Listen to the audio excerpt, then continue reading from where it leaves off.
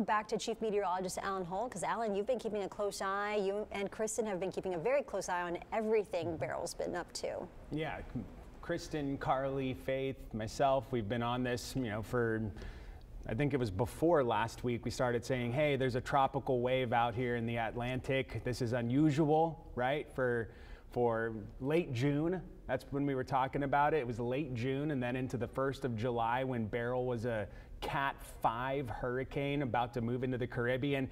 A lot of people start talking about, okay, the track. You've heard the references to Harvey in some of the reports, right?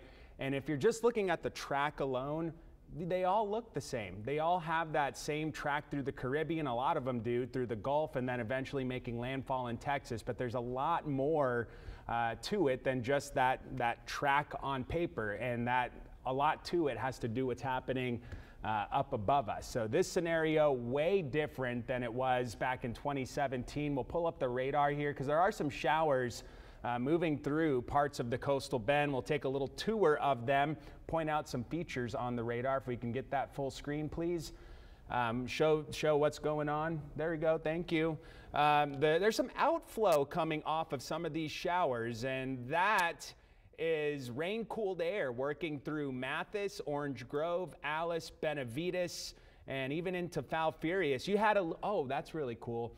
Out in Falfurrias, where this arrow is, watch how the outflow pops up a little shower, gets you a little shower west of Falfurrias. That was courtesy outflow off of some feeder bands on the extreme western periphery of what is still tropical storm.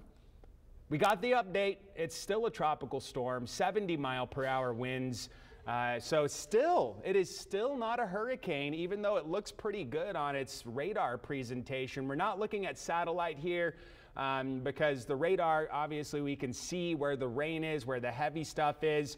And the storm, it's got to get a little closer to land. So the radar sites in Brownsville, Corpus Christi, up the coast in Houston can see it. We've gotten a lot of questions about how far away and at what time this will pass Corpus Christi.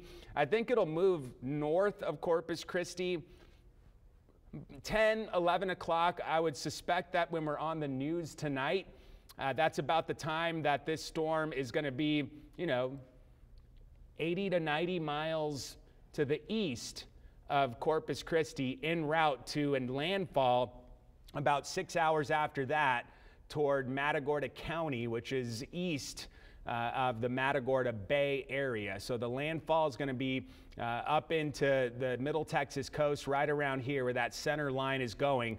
The slow intensification of this, despite, again, a decent looking radar presentation, is likely because of dry air working in to this storm. I'm going to bring back the Saharan Dust map because to show you how the air flows in. You see how all the wind circulates around it? There's our offshore flow, right, coming in around the storm, and that then gets pulled in. So some of that dust is getting pulled into the center of the storm, and I really do think that the dust is having an effect on mitigating the strength and the rapid intensification that the Hurricane Center would be saying, they were saying it would be possible. And again, it's all over the dust. The dust is in there, and I think that's one of the big reasons why we're not seeing that intensification to this point yet. So current forecast cone shows that Cat 1 status, 85-mile-per-hour wind, gusting to 100 at landfall, and then it's quick route up to the Great Lakes region. And the reason for that pull, this is another reason this is not Harvey, right? Harvey, what we were looking at with that system in Harvey, I'm just going to draw on the map here. This is my best John Madden here. Harvey had a big area of high pressure here, and that was blocking the storm from going up. Harvey couldn't escape the Texas Gulf Coast. This storm has free movement. It's going to be, there's a window there, there's an avenue there, and with this low pressure, this trough that's working through up into the plains states, this trough and the upper level winds, That feature right there is going to be what accelerates that northward movement.